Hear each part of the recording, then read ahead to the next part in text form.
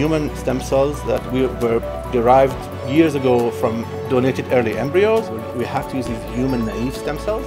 And then we put each aggregates of 120 cells.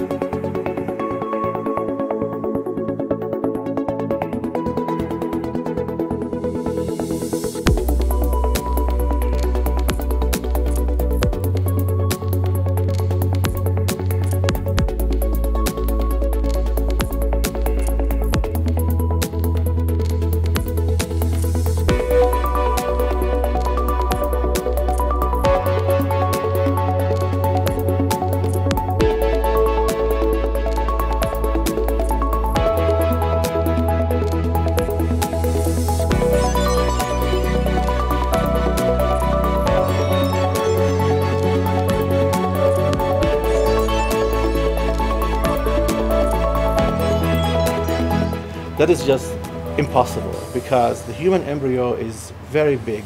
Pregnancy is 9 months. I mean, even in mouse, where pregnancy is very short and the embryo is very small, we can only do so far 10.5 days.